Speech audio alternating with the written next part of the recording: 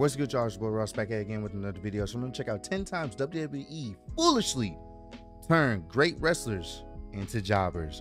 Unfortunately, for whatever reason, sometimes Vince McMahon doesn't see what the fans see, doesn't see the hype, or doesn't believe in the hype. So someone that you thought should have been a main event player or at least upper card player turns into a JAG very quickly. So we're gonna check out some of these moments where we thought these guys were main eventers and they instantly, well, not instantly, over time they turned into jobbers very quickly.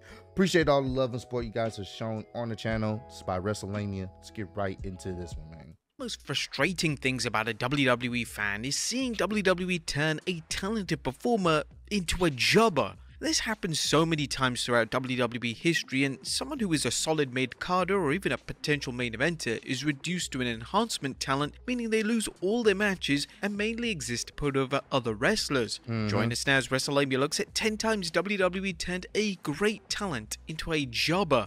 Be sure to subscribe and hit that notification bell for daily wrestling videos, and follow us on Facebook for exclusive lists. Also check out our new channel, WrestleMania Shorts.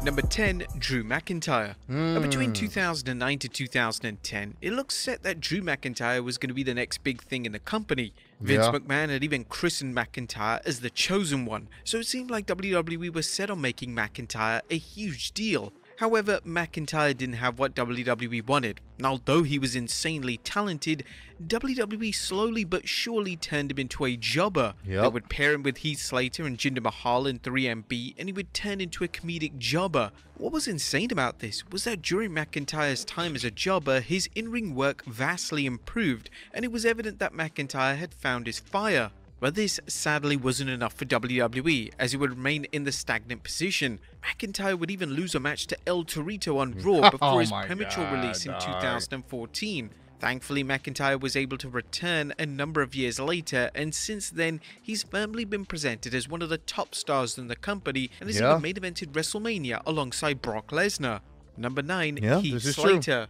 Speaking of 3MB, one of the other members of the infamous stable, Heath Slater, was also mistreated in WWE. Slater, following the breakup of the lackluster core stable, emerged as one of the breakout stars. Slater was charismatic and could truly go in the ring. He would spend years in a jobber role, but that was until 2016, where he was involved in a free agent storyline on SmackDown, which was universally acclaimed. Slater was tremendous in this role, and WWE had made a solid mid-carder. But after the storyline was over, Slater moved back down the card to jobber status. He was eventually released in 2020, which shocked fans as well as fellow WWE talent, as Slater had a phenomenal reputation and was well liked by everyone backstage. Number 8, Mickie James. When Mickie James returned to WWE TV in 2017, fans expected big things. Mickie was a certified legend and could still actively hang with anyone on the women's roster. However, just a few short weeks into her return, it was evident that she was brought back exclusively to put over new female talent. This was disappointing, and over time fans simply stopped caring. Why root for— Which kind of sucks, is a lot of people, respect Mickie James, and especially what she can do in the ring. And she literally came back as a enhancement talent. It's like, I don't know about that, considering she can still go.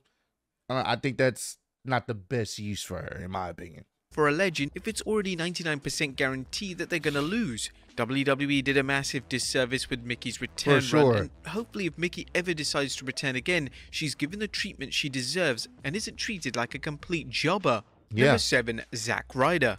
Zack Ryder's influence on pro wrestling, particularly in the early 2010s, can never be diminished. Ryder managed to get himself over by creating his own YouTube show, and this time— Bro, we had never seen nothing like that. He got over because of social media, because of YouTube. We had never seen anyone. I think he is the very first person that I can think of that got over despite pretty much not being cared about on the main roster. He got over. He reached the brass ring by himself without management. I think he's the very first person in WWE history, in wrestling, to get over through social media like that. He pioneered it. That was dope Type of to see. content was extremely rare at the time, meaning that Ryder certainly opened the door for other talent to find fame and fortune in this manner. Whilst Ryder was vastly popular online and this was slowly transitioning to TV, WWE were reluctant to use Ryder in a substantial role. Man. He was a solid hand and had an infectious personality that was badly needed on WWE TV at the time. Ryder had sporadic pushes throughout his tenure, including a US title win in 2011, as well as an IC Championship win at WrestleMania 32, but these were extremely brief. When these reigns came to a close, Ryder was straight back down the card, ready to put over any talent WWE saw fit. WWE truly failed to understand why Ryder was popular and how they could have made a huge financial gain with a prominent, sustained push for the talented star, but their stubbornness simply stopped this from happening. Number 6, Dominik Dijakovic. Upon it surfacing online that WWE were calling up NXT star Dominik Dijakovic, fans were excited. He was someone, well, on paper at least, that Vince McMahon should have loved. He had size, presence, and could seriously go when the bell rang.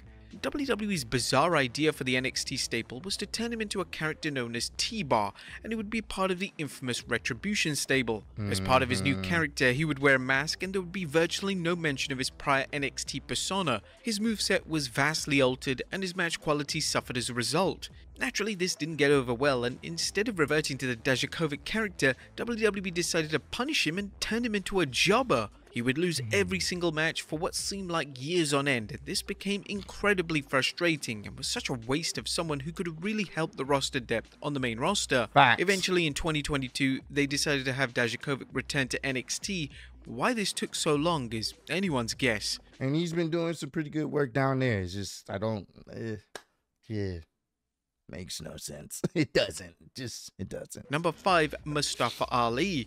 In 2019, Mustafa Ali found his groove on the main roster. He was inserted into the main event scene on SmackDown, and thanks to Ali's incredible in-ring work, as well as fantastic side characters such as Daniel Bryan and Samoa Joe, Ali became universally loved by the fans. Sadly, an injury halted Ali's push, and at one stage he was even rumored for a WWE title match with Daniel Bryan at WrestleMania 35, but this injury obviously cancelled these plans. When Ali eventually returned from injury, it was clear that WWE still saw bright things in Ali's future, and he was even rumored to win the Money in the Bank ladder match, but WWE eventually decided to go with Brock Lesnar. But it was after this that things began to change, and WWE seemingly overnight decided that Ali was now going to be a jobber moving forward. Ali would lose match after match, and even when he would lead the Retribution stable in 2020 as a heel, he seemed to lose more matches than he won.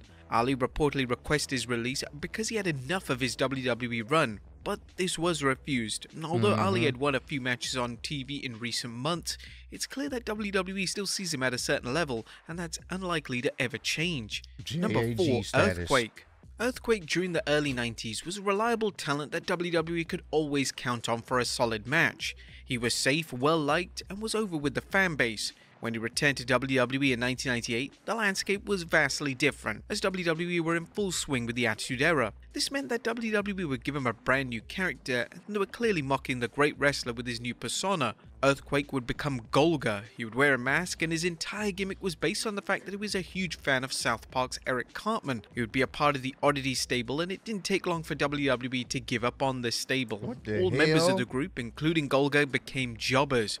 He would lose endless matches, and it was a massive waste of someone who could have added experience and depth to the Attitude roster. Number 3, Eric Young. TNA legend Eric Young signing with WWE was a huge deal, and when Young debuted in NXT, he was presented rather well. Young would create the Sanity stable, and this was very popular with NXT. Sanity was a cool little stable they had, man, especially in NXT.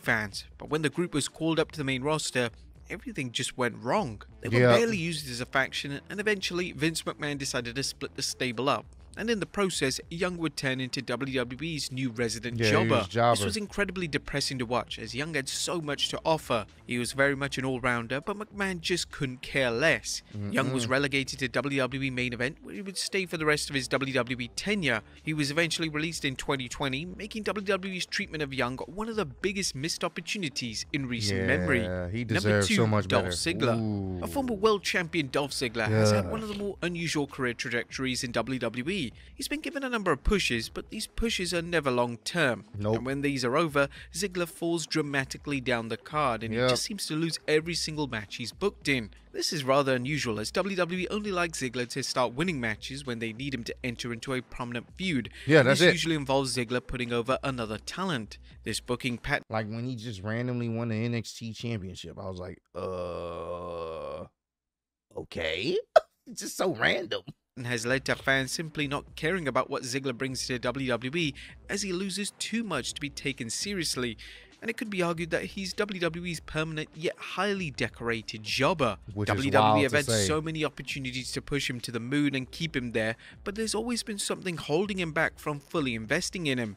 And number 1, Cody Rhodes. It's hard to believe that before Cody Rhodes was one of the top babyfaces in WWE, he was a permanent jobber and would mainly feature on WWE's main event. When Rhodes turned into the infamous Stardust character in 2014, everything changed. The character failed to take off, and WWE eventually gave up on presenting Rhodes as a major player. This is very true. He true. mainly on TV to lose, and it was frustrating to watch as a viewer, especially knowing that Rhodes had potential to become a main eventer in WWE. He left in 2016 as he knew his worth, and this would be a decision that would change his life. Rhodes would be a pillar of the AEW brand, and eventually he would be in a position to return to WWE in 2022.